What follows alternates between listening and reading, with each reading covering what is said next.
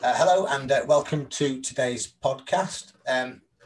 My name is Carl Smith. I'm the owner and business coach at Concept Fitness Consultancy. The intention of these podcasts is to offer trainers support, and right now more than ever there shouldn't be a shortage of help available. My intention is that these podcasts will be around 20 minutes in duration, hence the name of the podcast, 20 questions in 20 minutes. And each week I'll interview a different coach or trainer who's making it work right now. If you've got any questions, please just drop a comment in the comments box below. But right now, I'd like to introduce you to Mr. Christopher Gardiner. Chris, are you there, mate? I am. Hi, Carl. How are you doing? I'm good. How are you? Yeah, good, mate. Good. Chris, I'll just talk to the guys a little bit about your background, and then I'm going to pass it over to you just to tell us a little bit more of the detail around about why you started the business, what sort of motivated you to do that, and and I suppose we'll go from there. But Chris, as far as long as I've known you, you've run a very successful one-to-one business up in Stockton, and you've done that. I want at least for a number of years, and you can tell us a little bit more about that in a second. I think you were delivering, the last time we spoke, this was sort of pre-lockdown or pre-lockdown one, you were delivering around 30 to 40 face-to-face sessions per week. Again, tell me what those numbers look like in a second. When I caught up with you the other day, though, you were talking to me about how you spent the last sort of couple of weeks, maybe months, creating an online business, and I thought that would be really helpful to give the guys a bit of an insight today in terms of how you've done that, how you've what processes you've followed. I'm conscious that there's a fear potentially that moving your business online might be really costly. So if you can, I'm not going to ask you to sort of tell me how much it exactly costs, but to give us a bit of an insight, I suppose, in terms of how easy it was or how difficult it may have been. But look, without further ado, let me pass it over to you, sir. So can you introduce yourself and just tell us a little bit about how you started your business up and why, I suppose? Yes. So as you say, I'm Chris Gardiner. I've been a personal trainer at Exercise for Less for about 3 years now. Known you since pretty much day one. I got into personal training. Basically, I got qualified and then came straight to Exercise for Less. That was how my career kind of started. I mean, I'm 31 now, came in at 28, which for the most part averages, I think, is quite late on in the game for a personal trainer. You tend to find them probably a little bit younger. Mm-hmm. Longevity wise, that can obviously last a little bit longer. But I'd been in the gym since probably 17, 18, doing bits and bobs. Always enjoyed it, never really been too committed and things like that until probably 23. Started to help a lot of friends get into the shape that they wanted to be in. Started to educate myself a lot more without gaining any specific qualifications, but finding that it was kind of it was more than just a hobby type thing, even though I was making zero money from it at the time. Yeah. So whilst working in a different position, gained my level 2 and level 3, and then here we are. You said you've been operating now for around about 3 years. Yeah. How long do you think it took you to sort of to build up enough of a client base, I suppose, to I suppose define making it work for you? Do you know what I mean? Yeah. I'll be honest, at the beginning I was a little bit nervous about that. That was kind of my biggest hang up on leaving the guarantees of a 9 to 5 and a steady income and moving into something where at the time I was on a partially employed model. So I was still going to kind of bring a wage, but it wouldn't have mean anything kind of what I'd been used to. So there was a certain amount of pressure that I placed upon my own shoulders to get that done. I was quite fortunate in the fact that I was made aware right at the beginning, being present is kind of everything, especially at the beginning of your personal training career. So for the first month, I would say I spent pretty much morning, noon and night of at least Monday to Friday, sometimes the weekends as well, just being present, being kind of available around the gym, saying hello, minding my P's and Q's, being polite, offering little hints and tips to people who might need it. And I'll be honest, within the first 2 weeks, I'd hit 25, 30 hours a week of solid personal training. Wow. And it just grew kind of steadily from there, really. Wow. I mean, that's quick. It was very quick. It was quicker than I thought it would be, and based on kind of what I'd been told throughout the gym as well, it was fairly quick in general. Yeah. No. Well done. Well done. When you started your sort of PT journey, what did you think it was going to be like before you got started, and were you right? I'll be honest, I was right and I was wrong. I didn't really know any personal trainers personally, so I didn't really have a lot of experience to draw from. I kind of expected there to be maybe a little bit of stagnation at the beginning, a lot of long hours, which I was exactly right about. But the reward is kind of worth it. It's not something. It's like I say, I've worked in some capacity since I was 16. Didn't join a gym until I was 28, working as a personal trainer, and I've never had the kind of job satisfaction from any other job that I get from being a personal trainer.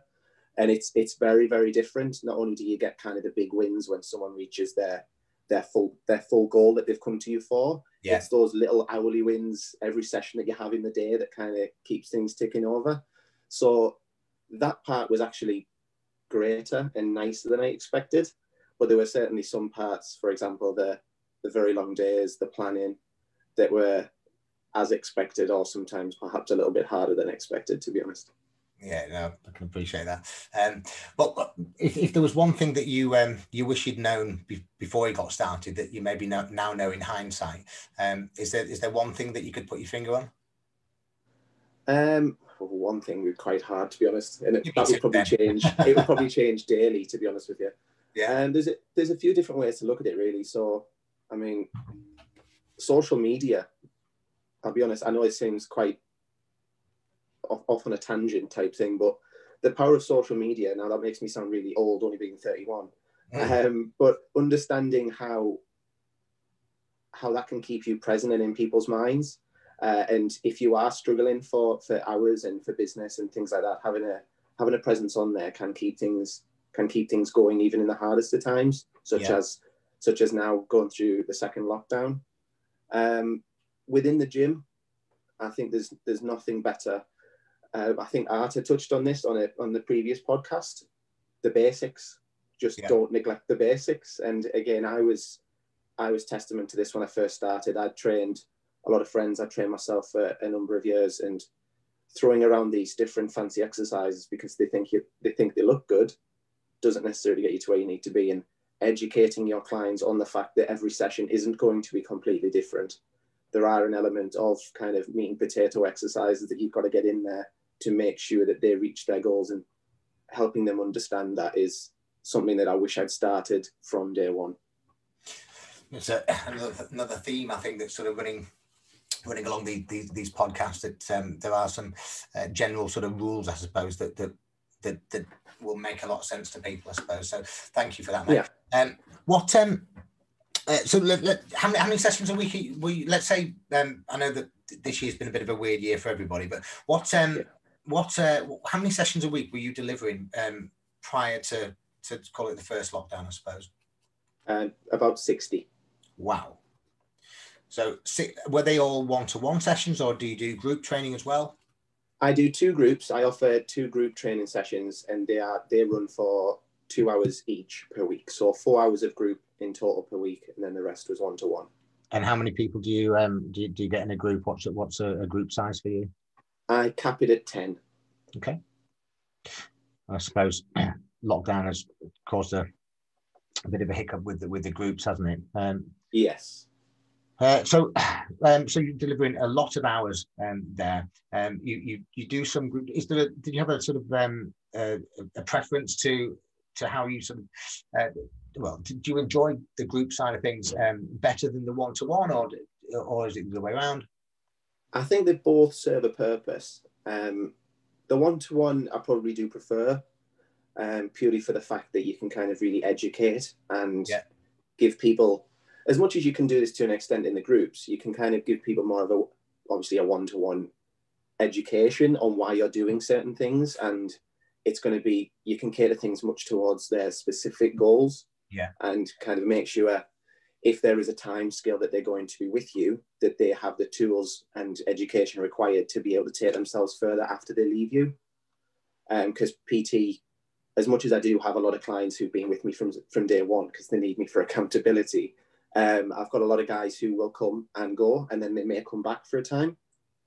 Whereas group, with me allowing kind of 10 people, I think any more than that, it kind of becomes a little too impersonal.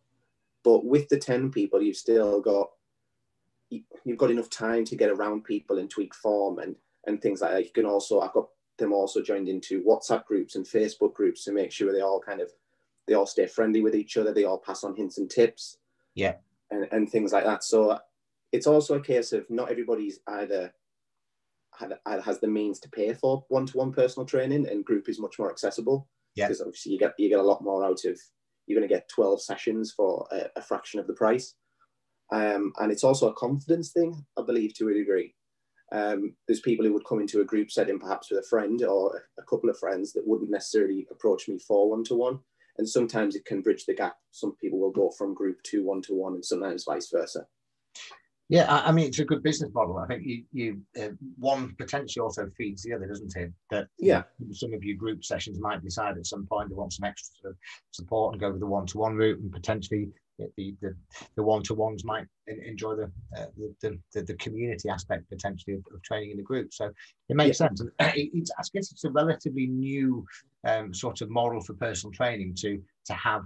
To run both, and the majority of trainers that I've spoken to certainly over the last couple of weeks, everyone has a certain volume of group sessions that they use, but the majority do seem to prefer the one-to-one, which for the reasons you've mentioned. So interesting. Okay, well look, so I think it's pretty clear that you've got a very successful personal training business. One thing I wouldn't mind just asking, what would you say to people that say, look, and this is not me disrespecting Stockton, but there are quite a few other towns that might have the same or get the same sort of feedback. To say that you're delivering 60 sessions a week, I think is incredible.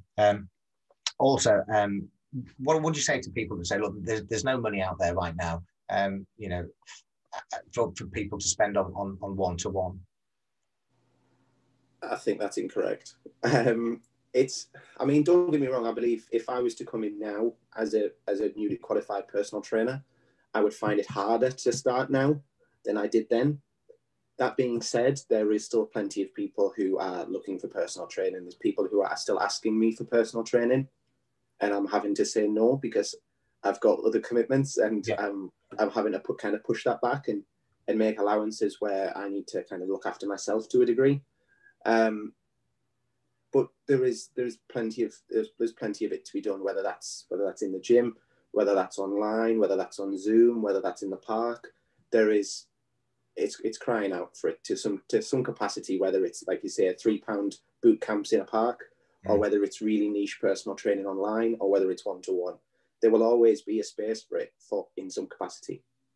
All right, well, let's dig into that a little bit then. So as I say, you've clearly got a very successful sort of face-to-face business. So what happened in was it March the 22nd, I think, when the gyms closed for the first time? What did you do? Tried not to panic, which I think was the case for a lot of people. I stayed in contact, which I think was the biggest thing. I messaged all of my clients immediately, advising them on what I was going to do, and basically seeking their feedback as quickly as possible. I had some guys who it was a struggle to pay for, but they wanted to continue because they had the gym and they had the facilities when they could really see a difference. But then they chose to stop. I had a handful of guys, kind of one-to-one guys, who wanted to continue and would either just take home workout plans, they would do Zoom calls, but then fortunately both of my groups, they both continued as well. So as much as I saw quite a drastic reduction in income, there was still a steady flow there. What would you? And I'm expecting to sort of you to know this off the top of your head, but what percentage each do you think you managed to retain? Was it 50%? Was it a touch more? Was it a touch less? less. I would say probably a third. Okay. Give or take. I mean, sometimes a little more, sometimes a little less, but give or take over the course of the 4 months through the first lockdown, roughly a third. So you retained a third, which Yeah. would be some income, but effectively that the rest decided that they were going to wait till the club's open. Yes. Is that sort of the mentality? Exactly. Some people kind of, they mainly saw the personal training for the gym facility, and they could, whilst they understood that I could offer them things at home, they didn't necessarily feel that they could get as much benefit, which I could understand to a degree, and I tried to reason with that side of them, but it was a case of, I knew they'd be there when they came back, and if they needed any help, I was always still checking in on them weekly just to make sure everything was going as it needed to be, kind of physically and mentally, and then knowing that they would be returning as soon as the gyms opened up again. Okay, so obviously that lockdown went on for a lot longer than anyone anticipated. Did you find that as that sort of lockdown progressed, that certain people decided I'm not going to wait any longer, I'm going to try training outside or online PT, or Yes, just sit and wait? Yeah, no, I had a couple of extra guys either join into my groups and kind of take up that sort of method, which kind of had a little bit of camaraderie. So even though you're at home in your garage or in your living room at 6 a.m. doing a Zoom boot camp, as it were, you don't necessarily feel like you're doing it alone. And I also had another couple of guys come back to the one-to-one style personal training, again via Zoom, with what limited equipment and facilities they had access to. Cool. And would you say you're a particularly sort of techie person? So, actually you're adapting your business to delivering on Zoom was quite an easy thing, or is tech not your thing, and you've sort of had to learn as you go? I wouldn't say I'm particularly techie. Zoom couldn't be more straightforward. So that was nice and simple for me. I'd used that prior when I was actually getting my personal training qualification. That was my mentor's preferred method of communication. Oh, great. So it was nice and simple for me to kind of jump back into, and it's very simple to educate people on who've never used it before. I understand a lot of people use Teams and things like that as well, which is something I've personally not used, but Zoom was very straightforward. I think the amount of quizzes and social gatherings they had in the first lockdown, got pretty quickly used to how to use Zoom. So it was fairly straightforward in that respect. All right. Okay. Well, I'm interested to know how you because I know recently you've gone through a bit of a rebranding exercise for your business. So maybe you could tell us a little bit about that. And also you've developed an online system, I think, and you are using some sort of tech to deliver that. So it'd be interesting to know how you've done that, if you don't mind telling us a little bit about that journey. Yeah.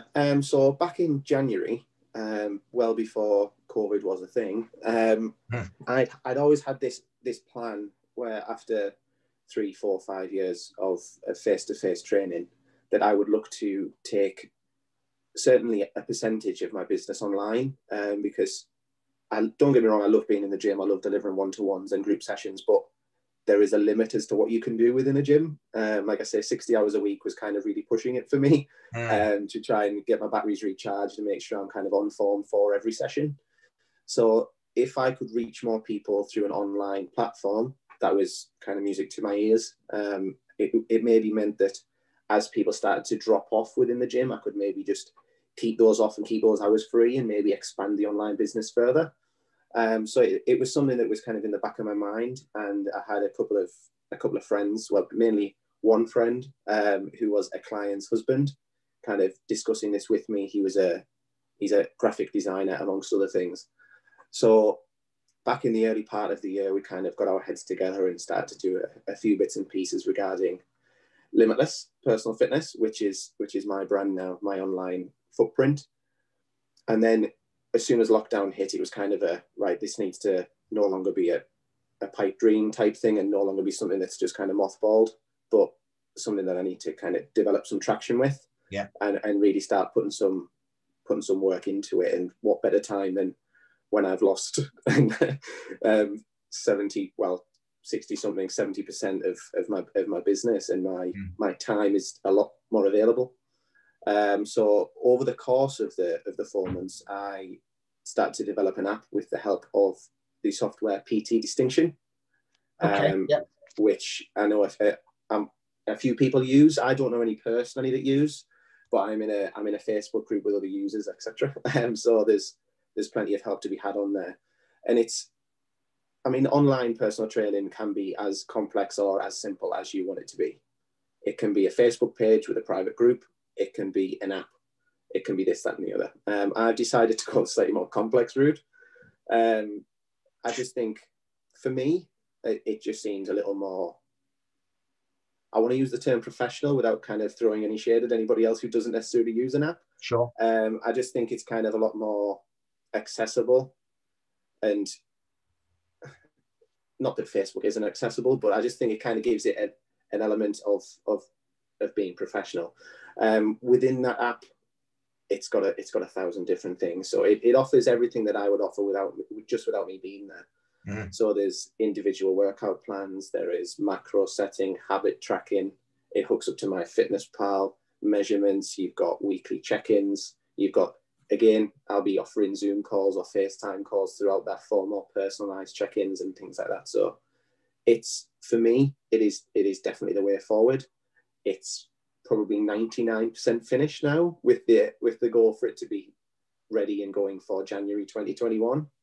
How long is it taking to sort of get, because there's obviously they I believe that they allow you to sort of white label it, so to speak, so you can brand up the app, can't you? Yes, so everything says Limitless Personal Fitness. It's everywhere, just to make sure that it is mine. Like I say, everybody gets their own logins and things like that. So it's as personal as it can be, with a fraction of the cost. I mean, having an app, I think I read something the other day, having an app with membership and updating it, and all the updates that need to be done, all the licensing and things like that, can sometimes come to £15,000 to £20,000 a month. Mm-hmm. That is obviously not something that I can afford. But if you get it through a brand such as PT Distinction, it comes in at a fraction of the price.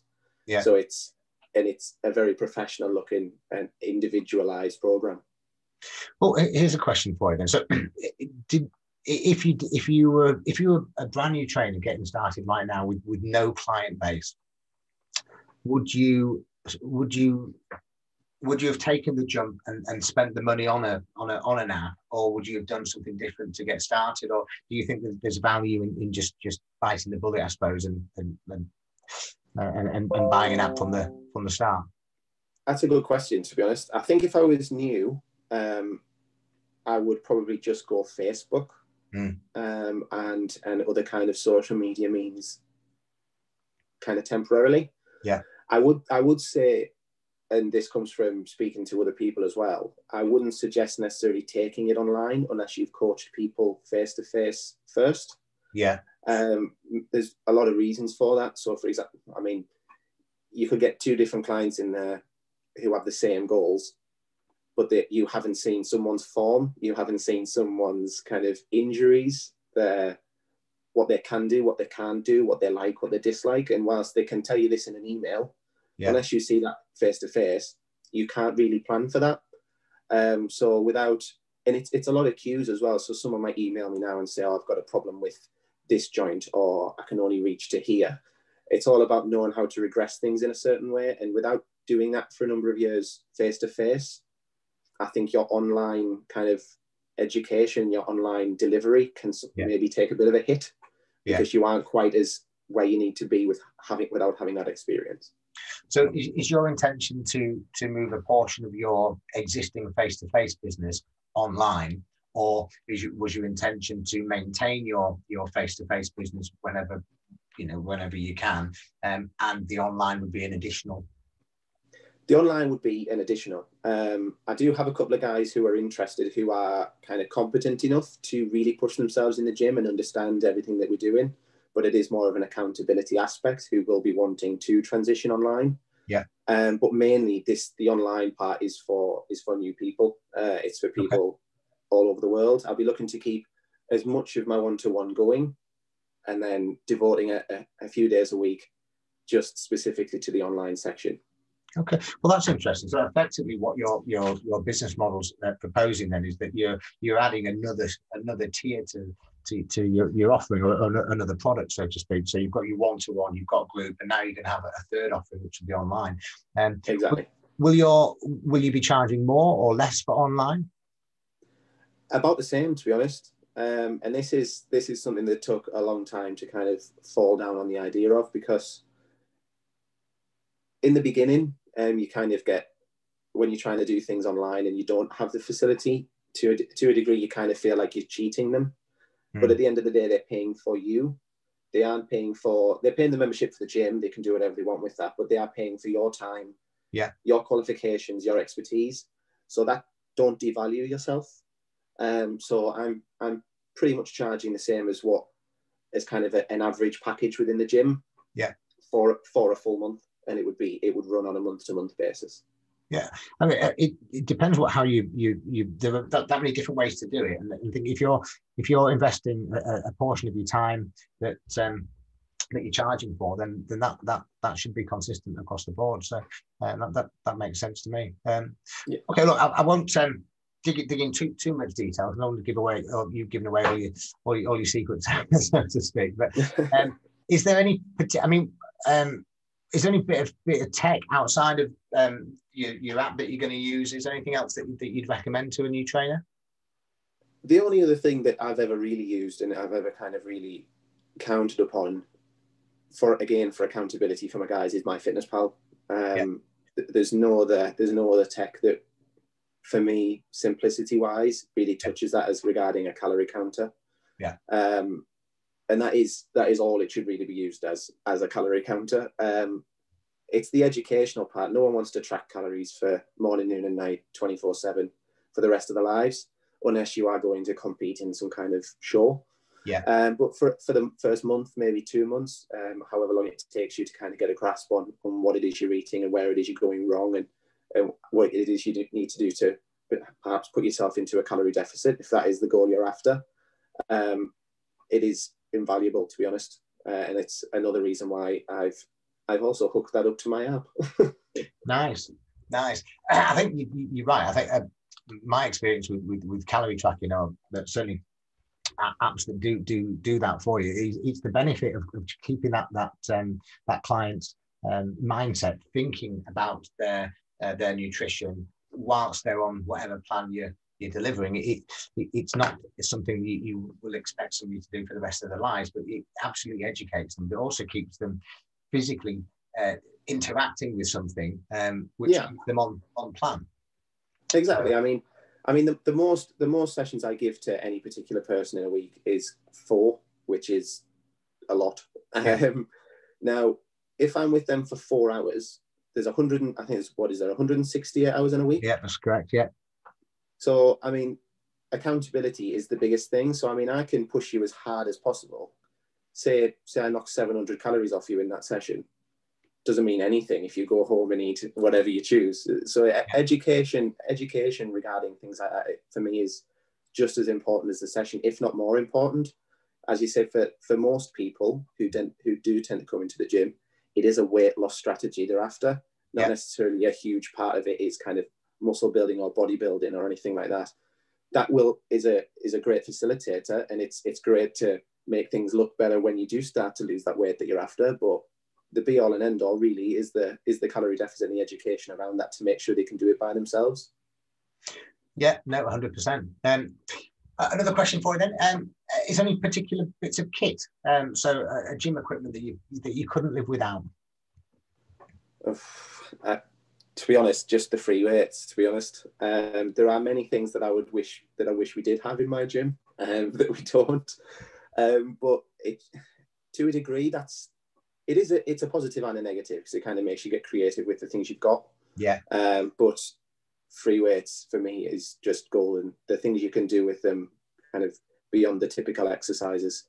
You've still got your meat and potatoes in there, your squats, your deadlifts, your bench, your rows, everything like this.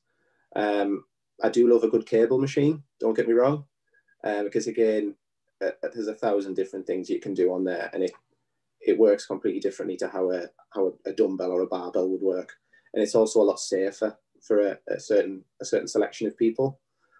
So just between those two, I think I could make a half decent gym. But that being said, there's a few other things I wish we did have. Well, I mean, has lockdown taught us something about being able to adapt our workouts to what's available? The body weight workouts have never been so popular because in a lot of cases there's not there hasn't been the option. It's a real nicety. I mean, I can't wait to get back into a gym myself. So to use some of the kit, I think certainly things that I miss with my little home setup is a lat pull down or something to train your back, because the free weights, albeit a bar, and just don't seem to hit it in the same way. So there's absolutely equipment in gyms that can't be replicated outside. But we have learned, I think, to adapt because exercise is crucial, and whatever the current mindset is, it is essential, isn't it? No, it is 100%. And I mean, I think more at the moment for the mental capacity. Yes, it is. It's not a gym isn't required to elicit fat loss. For the majority of people who come to the gym, for them to reach their goals, they don't need the gym itself, but it's kind of the community aspect, the traveling to the gym, getting into that mindset, them kind of de-stressing the day, going home level-headed, and hitting repeat is something that everybody's missing at the moment. I mean, I miss it. I live in a flat. Me trying to train in my living room just doesn't have the same hit to it as it does going to the gym, putting my headphones in, doing a certain exercise or a certain set of exercises, and then coming home feeling exhausted. There's only a certain amount of press-ups and pull-ups and things you can do at home. Whilst that is still good, and it is still helping people progress and maybe not letting people kind of fall backwards, the gym is, for me, essential. Yeah, I agree. What's the most positive thing that has come out of 2020 for you, mate? As selfish as it sounds, the app. I think if we didn't have lockdown, I don't think I would have made any progress with it. I dropped to working Monday to Thursdays so I could work on the app on a Friday. But I found that I was that tired and I had that many other things to catch up on and work to do for the clients I had Monday to Thursday for the following week. I was kind of treading water. So it wasn't really making any great progress. So as much as it's a negative that we've gone into a lockdown, I'm kind of taking the silver linings from it, that it's kind of given me a bit of a kick and had pushed me in the right direction. Good attitude, mate. I think that's kind of the resounding sort of benefit, I think, that this has given us. It's given us time to either readdress or plan or certainly do some of the things that we just weren't capable of before because we were too busy. So look, firstly, let me thank you, Chris, for today. I think there's some really, really good stuff that people could take away and might support them with their own businesses. So thank you for sharing that today. So I'm going to finish on one final question for you, mate. What do you think the future looks like for PT and the fitness industry as a whole? I think it looks positive. I don't think COVID is going to destroy anything. Obviously, small businesses are going to struggle if this lockdown continues any further. As regarding kind of corporates and things like that, I think it does look very positive. I would just stress that be prepared. And that's kind of going to individual trainers rather than the gyms themselves. I can't really state anything for those, but if you are a personal trainer, kind of take heed in what's happened now and obviously what happened back in March, and have a plan for if this does happen, and make sure all of you guys are aware as to the opportunities that you've got that you can do outside of the gym, whether that be online or within the park or on Zoom and things like this. So as much as things may take a slightly different turn next year, we may be back to normal and COVID may be a thing of the past. There may be more episodes of small stint lockdowns or a longer stint lockdown. So just kind of adapt, prepare your clients, and get ready for that. And don't be surprised if it does come. Great final words, mate.